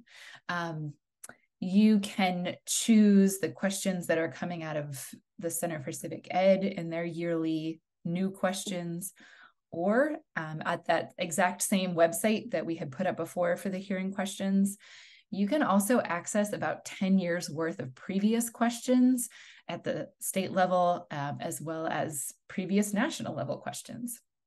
So you can take a look through those, see if there are ones that you think are particularly interesting or that your students might really get behind, and then make those your competition questions. We had a chat during the lunch break about also taking into account how much time you have to offer to students to prepare for this event, and how that might also influence the questions you choose. So if you are, for example, organizing one of these and you're planning to do a little mini in-school competition in 5 or 6 weeks, that might dictate some of the questions you're choosing. So one of the things we mentioned when we were looking at the questions earlier, some of the questions, the bold plus the bullets, were more narrow in focus, and some of them were extremely broad in focus. So if you have a limited amount of time for the students to prepare, you might wish to kind of handpick or cherry pick those questions with a narrower focus, because that will allow the students a better opportunity for success in that short space of time. Emily, can I jump in for a quick second? Absolutely. I teach high school, not middle school, but my middle school counterpart, they do this with our magnet kids. So they do it in 6th and 7th, and then in 8th grade, they do like an actual competitive experience. But in 6th and 8th grade, what they do for just their in-class competition is they pick a singular question, meaning not a bold and 2 bullets. They just pick a bold or a bullet. And then they have them do, in 6th and 7th grade, they just do that one singular question. So if you're starting out with this, or even it might even be helpful to work kids up to that. But it's definitely, you don't have to use the entirety even of a question. That's a great point. Yeah, 100%. And that's, true at every level. So the middle school questions that are in the back of the teacher edition, if you just want to pick one element of that, or if you want to create original questions, that's also totally fine. All right, so once you've covered that, you've got your dates set, you can decide who you want to be the judges for the day. So whether it's administrators, outside guests, anyone at all that you would like to bring in. I have, I think, seen pretty much everybody. High school students that are graduates of an 8th grade program, college students that are graduates of a high school program, they can come back and be judges. Inviting school board members is always a great way to go. potentially parents, although I would tend to say parents of your graduates over parents of your current students, if that's possible. Those are all good options. We have created a shared folder that we'll share with you after this. And there is a folder that is all sorts of resources specific to in-school hearings, including invitation language that you can just copy, edit what you need to, but it will at least explain to the person you're asking what it is that you're asking them to do. You'll also need to, of course, book the rooms you need for competition day. So if you're endeavoring to do this during the course of a school day, if you need a certain number of classrooms to be blocked off and dedicated to the purpose, that is good to know. If you're trying to use the library, trying to get a section of the library that's not going to be inundated every block with a new group of students coming in, or if you are trying to do this on a weekend, which rooms you'll be able to have access to, who's unlocking the door for you, that sort of thing. Any of these are totally feasible. I will say, if you are planning to do this on a school day, one of the other useful reminders is to at least have little signs ready to let the students know who are trying to come into that classroom, no, this class has been moved to this other location temporarily because of this event going on today. Because it doesn't matter how many times you say it, someone will miss the memo. So signage is good to have reminders at the ready. I always forget to do this. And so finally, God bless our school resource center. They're like, you're always running down to make these signs. So they printed one out and laminated it for me so I wouldn't forget. And then I can just like Velcro it to the front of my door. So Emily's advice, it's lifesaver. Otherwise, you're going to have kids walking in and out constantly. Lock the door too, because so many look right at the sign and just open said door. Oh gosh. All right. And last but not least, you'll need to train your volunteers. So if you are in a position to do this just the morning of the event, that is totally sufficient. Don't feel like you need to do a whole thing in the days before. No, not that big of a deal. Just have your volunteers come in early on the day that you're planning to do this. If you can, give them donuts and then, walk through the rubric. Possibly show a video of a hearing and explain, this is what you're going to do. This is what I need you to fill out. And then here's your schedule for today. But those resources are also in the folder, including a page that is instructions for judges, which you can certainly distribute ahead of time. And that it includes all the other instructions about whoever is holding the stopwatch for the hearing in progress. And it also includes a time and 1 minute sign if you want to print that out too. So we tried to put as much as we could in there to get you off on the right foot. Okay, so actually organizing your day depends very heavily on a bunch of different factors. First among them is how many classes or groups you have participating at once, and then how many judges or volunteers you have been able to recruit, and how much time you have available. So I put this one up on the screen just as an example. So what I would suggest, if possible, if you are asking your groups of judges to move from room to room, that you try to provide 20 minutes for a hearing. So in the space of 20 minutes, that should allow your judges time to get to the right room, get seated, give their introductions, ask the students to give their introductions. We have 10 minutes for the hearing experience. We have a few minutes for feedback. And then in the last couple of minutes, the judges will then depart the room. Somewhere in the hallway, they'll jot down comments on the rubric, and then they can go to the next location.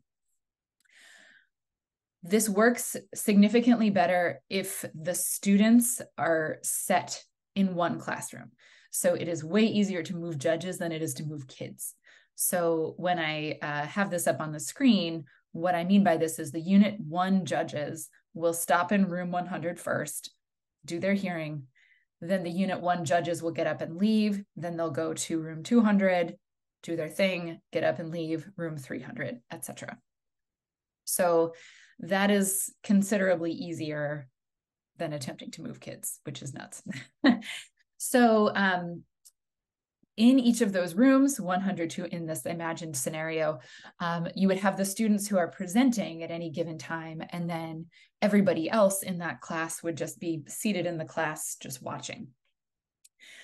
You might assign one of them to be the timekeeper for the other panels who are presenting. You don't necessarily need to bring in an adult just to hold a stopwatch. The students can definitely do that. So this is what this particular scenario looks like. If you cannot swing 20 minutes and you have to make it shorter, you can do it. Just, I would suggest make sure the rooms are close together. If the rooms are on opposite sides of the school building, it's going to take you some time. So, you know, give your judges a reasonable amount of travel time if you can. You can extend it more than 20 minutes if you want to. It's generally not needed, but I will leave that to you to know your building and know the scenario. All right. So in this other one, so in this one, you would have just a single class of students in a single room. And so in this case, the panelists would be answering Unit 1, Question 1 during the first hearing, Unit 2, Question 1 in the second hearing, et cetera, et cetera. And if this is the case, you do not need to recruit all that many judges.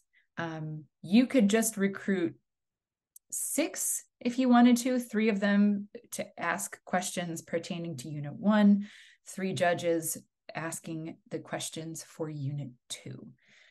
That is a totally feasible thing to do. I will also say this is a model that you can use if you are doing practice sessions that also involve outside guest judges. So, for example, I have been called in with like 2 other people, and we just hear everybody one after the other. You know, we have the questions in front of us, but, you know, we just stay there, and then the students take turns presenting. And then we, for practice, we'll just give verbal comments to say, okay, this part sounded really good. This part, I think you could probably tie up a little bit. I would have liked to hear more evidence about this, that kind of thing. So this is one that you can do as well. So Ashley has some questions in the chat, or not questions, comments in the chat. So Ashley, go ahead and give us your examples for the benefit of the recording. Sure. So the last slide that Emily was on, she said like you don't need, definitely give them 20. I'll let you know that I always do 30 when I'm using a bunch of outside judges. When I'm doing multiple groups like this, I always do 30 because one of the reason for doing 30 minutes a piece is not only does it allow for travel time, but if you have judges that have never done this before and they're judging multiple teams, sometimes they like to quick convene about what they just saw before they see the next one. And 30 is always enough time. And then also, this happens sometimes even in the competitions that we're not planning. Some of the judges are long-winded in their feedback, which is great. We love to hear feedback. But if you do 30 minutes a unit, it allots for that extra time. And then the second example Emily used is the one that I've been using for the last couple of years. And I've used this model before with as little as 10 judges, and it works out. It's just really helpful that you have an odd number of judges on every panel. So you don't want just one person, you don't want 2. So it's good to have at least 3. And then I just ask of my judges, well, I don't really ask. If they're my We the People alums, they do more than 1 unit. That's pretty much how it works. And then the adults just do 1 each.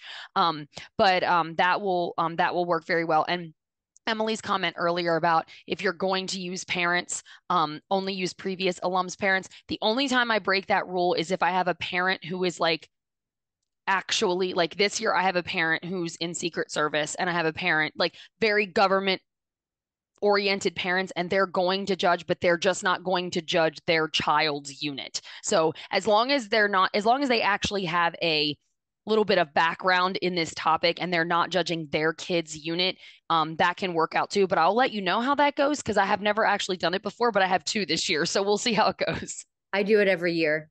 I happen to teach in an area that has a pretty decent amount of the population with like post-secondary, like master's degrees or professional degrees. And so every year I have parents who are either in our local government or have some state government experience, who are judges, who are attorneys.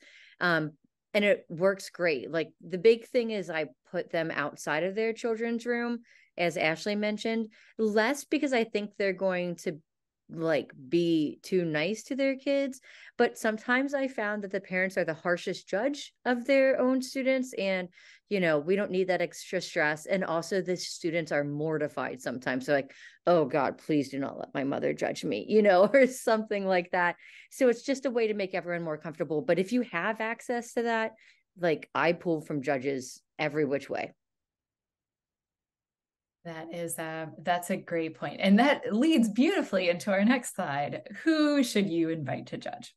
Okay, so we mentioned before there are some options and we have parents, if applicable, listed here on the list.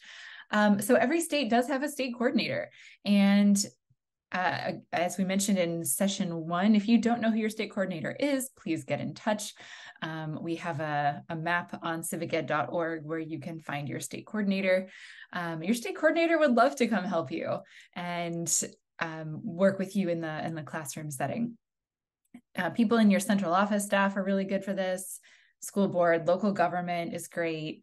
Local college professors, if that applies. Local service organizations. Let me tell you, the Rotarians love this program. Booster Club members, and then, alumni who might happen to be in your area also. So yeah, they're generally very, very, very happy to help you out. One other thing about alumni is that doesn't necessarily mean they have to be alumni to your specific program. Usually your state coordinators know of alumni in your state or at least in a neighboring state. Like, for example, a lot of We the People kids end up working for the government. So, like, for example, I have someone that comes and judges my students, and she's an alum of the We the People program in California. But since she works for the British Embassy in DC now, we're on the same time zone, and it's very easy for her to virtually come in and assist students. So there is a whole We the People alumni network that your state coordinators have access to through the center.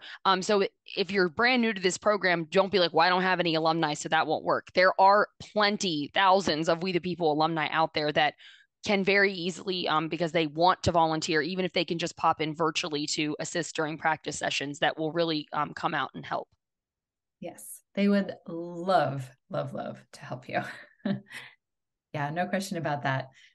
So when it comes to what information you should provide to your volunteers and judges, the best thing to do would be in advance to provide them with the question that the students are responding to.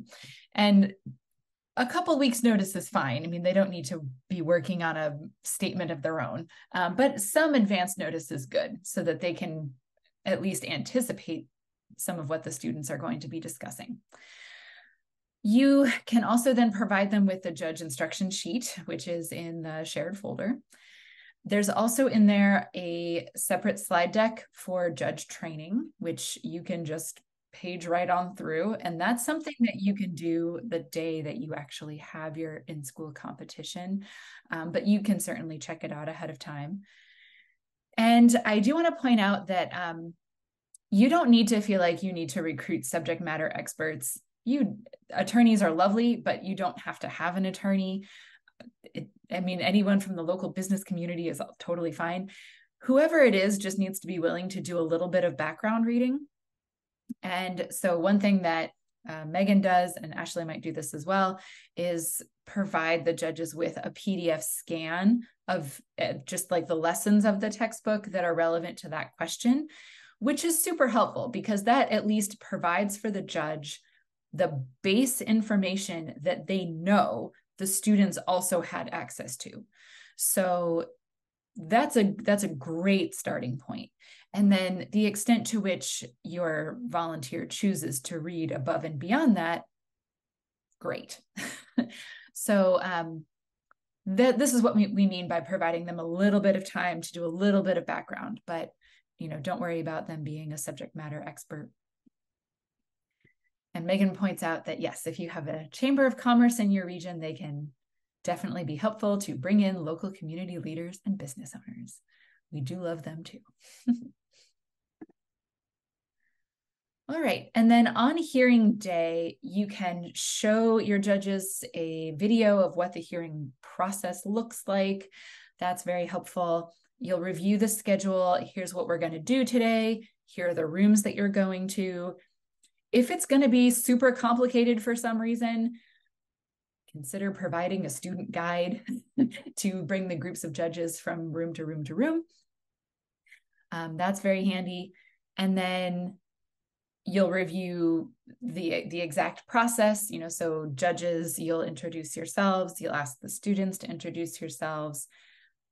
One of the judges will serve as the lead and they'll read the question, then the students will respond, etc. So you just walk them through what's going to happen. And then you'll review the judge's role. One of the things that is in the training slide deck are what we consider fair and foul questions. So, many of the questions that we have provided in the previous year, you'll have potentially access to suggested follow-up questions on some of those. So even if the judges don't have suggested follow-up questions in front of them, they will need to be able to ask the students questions. So the training slide deck does go into more detail about the first point of questions should come from the student's opening statement.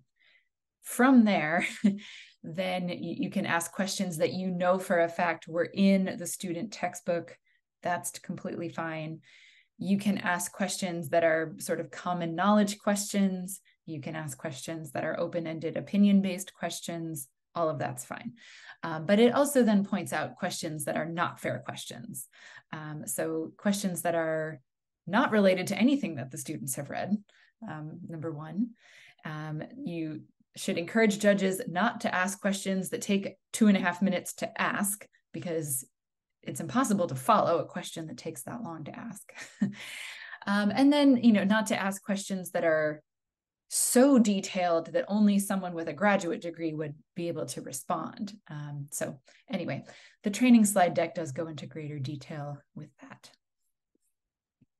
And Megan has a note like in our notes for this, but make sure you practice the introductions with your students, because if you don't tell them they have to introduce themselves, they will get asked to introduce themselves and have no idea what to say. So for example, for my students, we practice saying our name, what their year is in school. So like freshman, sophomore, junior, senior, and then I have them share their future plans, like what they want to do. But I've seen some teams where they use like their favorite Federalist essay quote, or just like something to kind of like that they're prepared to say that will kind of break the ice a little bit with the judges. Because if they get like a little chuckle or a smile, they might not see that the rest of the hearing. So it makes them a little comfortable in getting in the groove. Yeah. Even when you do practice it, it's amazing how they'll get up in front of judges and be like, "Good morning, my name is," and you see like terror on their face. A few years ago, I had a class and a team that just decided they were going to type hello and find as many synonyms as they can. So, it's like greetings, salutations, students whose primary language or first language may not be English were greeting people in their primary language, or at least saying hello in it. And so if nothing else, it gives the students a bit of excitement, and you can see their like shoulders relax a bit and they breathe more. So it's a good like calming technique too. That's not kidding when we say the breathing thing, like encourage them to breathe. Like you have to remind them to do that. So yeah, breathing is really good. And another thing I'll add on to this as well is review anything else that the judges or volunteers might need to know. So at 10:15, there will be a bell, a loud and obnoxious, annoying bell that no one will be able to talk over. So when that happens, everybody just pause for the 5 seconds and move on. So let the judges know about that, or if there are any special circumstances that your students are working with.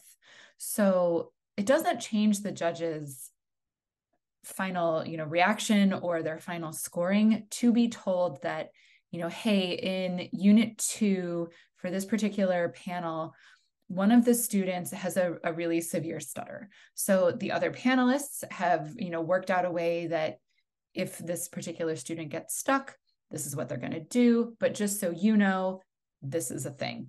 Or let's see, there's another one where one of the students needed to use a microphone. So, okay, fine, no worries. Anything that just might strike the judges as unusual is just good to give them a heads up. Yeah, I had a student this past year who used like an adaptive hearing device where they wore a hearing aid, but also it looked like a USB stick, honestly, but it was just a small device that they would set at the edge of the table to amplify what other people were saying through their hearing aid. And at every level of competition, I would just tell the moderator before that particular set of judges came in, like, if you could let them know that this isn't an attempt to cheat or anything. This is just simply an adaptive device that this student needs. And everyone was wonderful about it. And in one situation at nationals, the judges even scooched the tables closer together to make sure that that student could see their lips as they spoke, because they were able to mouth read as well. So super helpful. Yeah, that's great. Okay. So then you've finished whatever your in-school hearing is, whether it's in one class, whether it's 3 or 4 classes. First thing, congratulate the participating students. Once they get through their hearing, it's amazing. They're like, oh, that wasn't as bad as I thought. Okay. And they're usually, pretty relieved and also really proud of themselves that they were able to answer some really challenging questions and have those conversations with the judges. So by all means, congratulate your students. Then you can go about debriefing the activity, whether that's something you do right away or something you do just the next time you see them, however your schedule is built. You can ask students, you can debrief the activity just as a class discussion, or you can also ask students to reflect on their experiences in writing. A lot of teachers will choose to do this as just a reflection on the experience as a whole. So how did they find working as a group? How did they find interacting with the judges? It just allows the students a moment to kind of look back on everything that they've done. If you want to, you can also collect the judges' score sheets. So I say if you want to, because if you're doing this as an in-class exercise that's just for practice purposes, or you want the students to experience the simulated hearing without any scoring attached to it, that is 100% fine.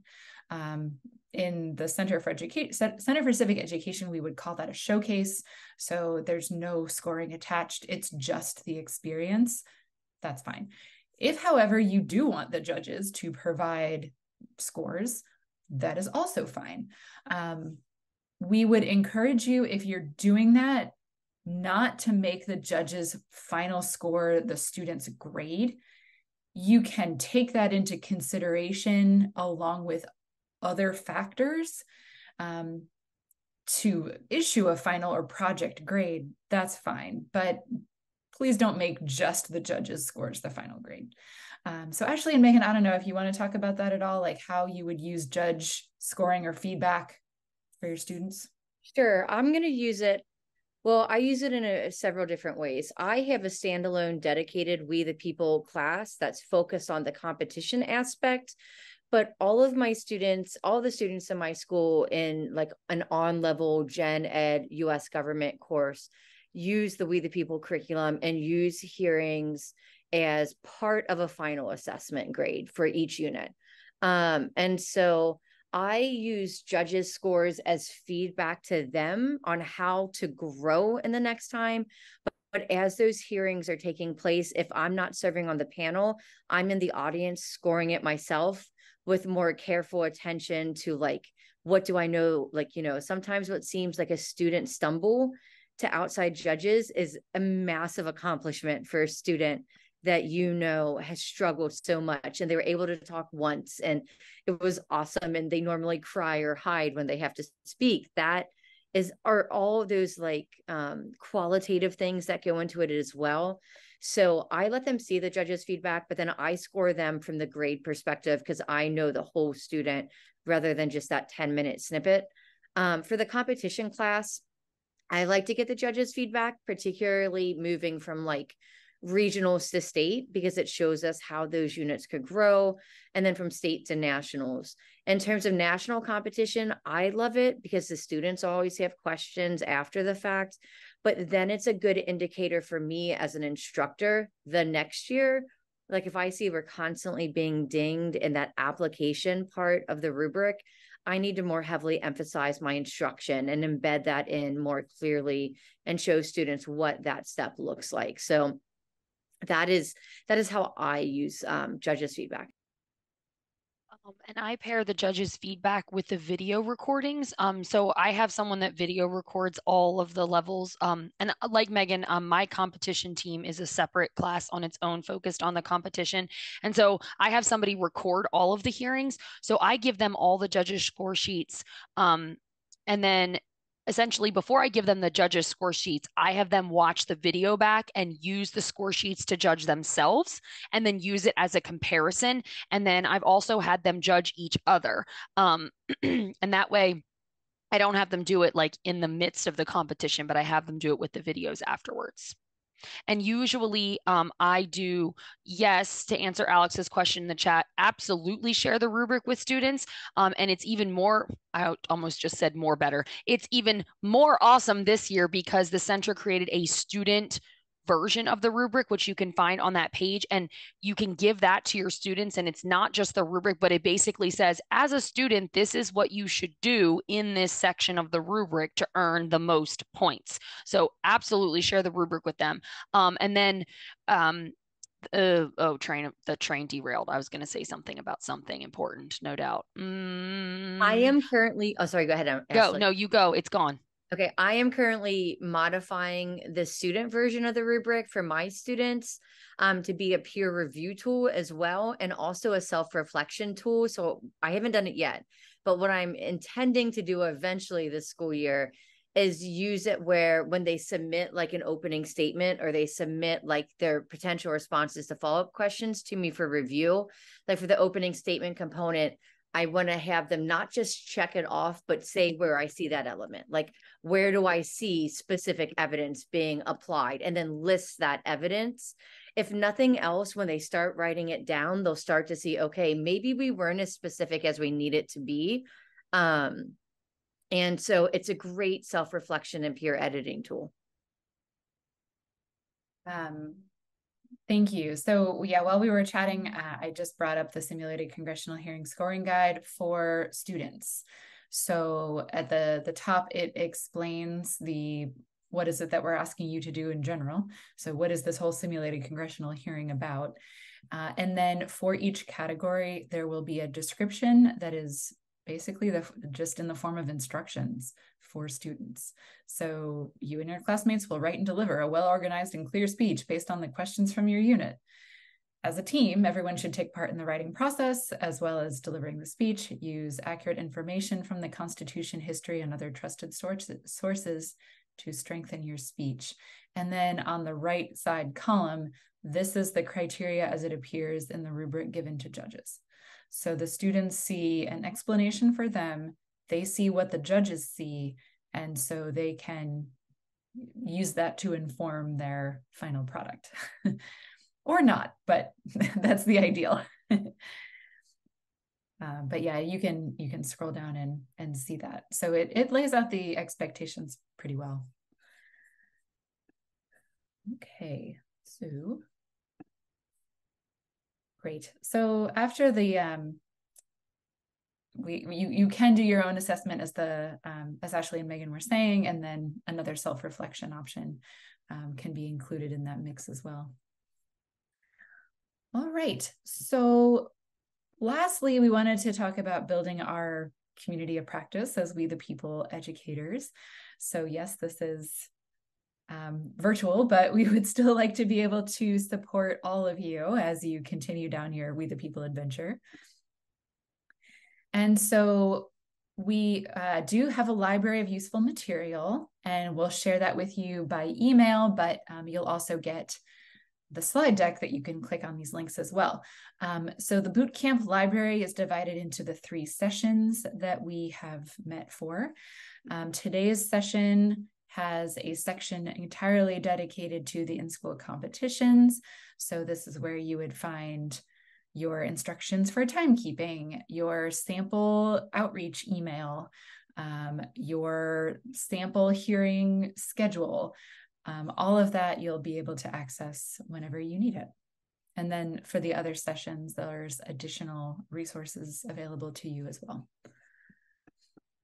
including the amazing library of resources that Ashley and Megan put together.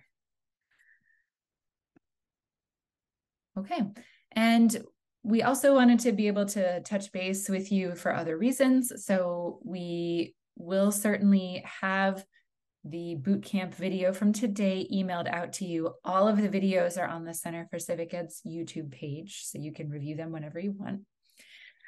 If you are not already, please make sure that you are on the center's newsletter mailing list. This is not the only professional development we do. We do a lot. Sometimes we do events with other partner organizations. Otherwise, we do sometimes have sessions dedicated to We the People, also Project Citizen, and we just want to make sure you're aware of all of those. Yes, and Ashley says, do not send that to the junk hotmail. No, you want this one.